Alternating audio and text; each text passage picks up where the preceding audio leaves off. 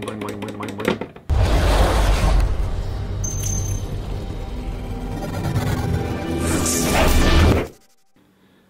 So the other day, one of my racing buddies comes up to me and he says, "Hey Greg, do you have something nitro I could borrow? I've been racing electric. That's all I've ever raced. I want to try a nitro car." And so I thought, you know, well, I have a truggy that I'm not running right now. You could borrow my truggy. And he's like, "Oh, great."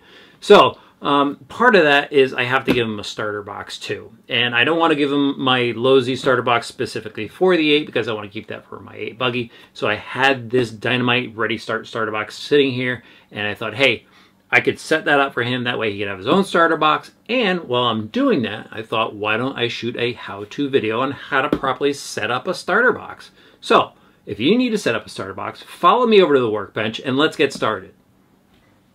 All right, so this is the Dynamite Ready Start starter box. It's a dual motor starter box, and what's really cool about it is it's got two 775 motors in there to power it.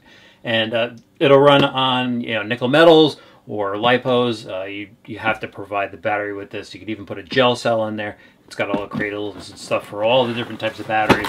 And it works on A-scale buggies and truggies, so it's a great starter box to check out if you're looking for something universal. So let's just take a quick look at it.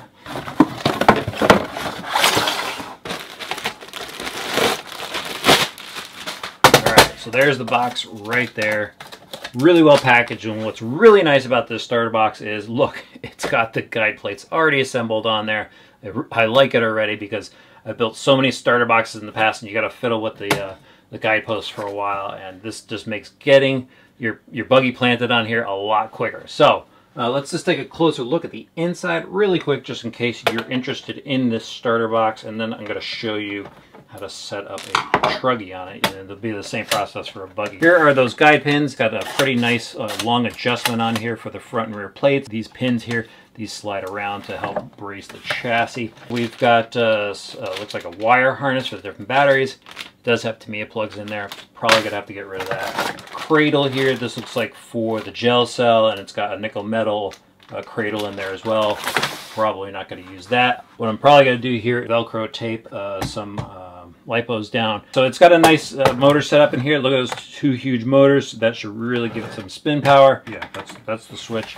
And it's got an on-off switch here so you can shut the power off. Really nice, well-constructed starter box. Got a nice finish. Feeder already installed on the bottom. And as you can see, you could even adjust the motor assembly right here. So it's a nice starter box. Really like that. I'm going to throw this back on, and then I'm going to go grab my truggy, and I'm going to show you what you need to do to perfectly set up your car on a universal starter box. Here I've got my low Z8 truggy, and it's a little dirty. Don't judge me. I haven't had time to clean it yet. But first thing I got to do here is rip out the engine, because that is the key to setting up a starter box properly. Give me a minute.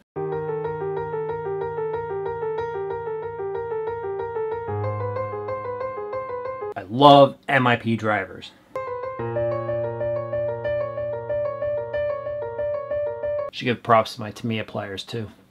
Alright, so now I just got to take the engine out. Now I'm ready to start setting up this starter box. First thing you want to do is make sure all your pins and guide plates are loose. You need a Phillips. Where do my Phillips go? Here it is. I gotta loosen up these guide pins here. So now my plates are loose, my guide pins are loose, and now all you have to do is drop the truck in place. Now let me show you something. Come here. All right, so see, with the engine out, we could see exactly where the wheel is. And really what you gotta do is make sure it's just centered up top here, because we could move our guide plates and guide pins around. And what we kind of want to do is get them as far forward to pinch the chassis. Now we can push our pins in, push the pins in. All right, so we're centered there. And you can even push down just to make sure that that wheel comes up in the center. So now that we have the wheel directly in the center, we know it's in the center because we pushed the chassis down, made sure that that starting wheel popped up right in the center of the flywheel opening.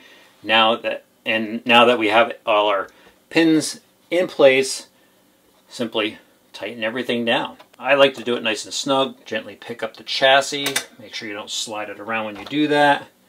Now hold the plates down and tighten those down so they won't move. Now I go back and I tighten down all the screws. Don't go too far because it is plastic. You don't want to strip it out. So now it's all ready. It should be all set. Now from now on, when I go and I drop my starter box on here, I know everything is perfectly lined up. It's really that easy. I know a lot of guys are saying it can't be that easy, but it is. I've seen a lot of people, though, what they do is they try to eyeball the starter box. They go down below and they come in the back because their engine's in there. Take the extra 2-3 minutes, pull your engine out. That way you get the perfect sight over the flywheel opening, and you can see that starter wheel coming up in the perfect center of it, so it doesn't cause any problems. You don't want to go and have it offset because it causes starting problems. It wears down the wheel, and nothing looks sillier than you trying to start up your car on the pit lane and there's smoke pouring out of the rubber wheel. It's just not a cool thing to do. So I hope those tips helped you on setting up a universal starter box. Now this is a Lowe's 8, so they do offer a box specifically for this buggy, this truggy, which also works on the buggy. So that is pretty neat if you're a Lowe's owner, but if you own any other vehicle, this Dynamite starter box is a pretty neat starter box to pick up. Thanks for watching, RC drivers. Now, if you could do me a favor and click that subscribe button, I'd really appreciate it. I don't want you to miss any of our upcoming videos.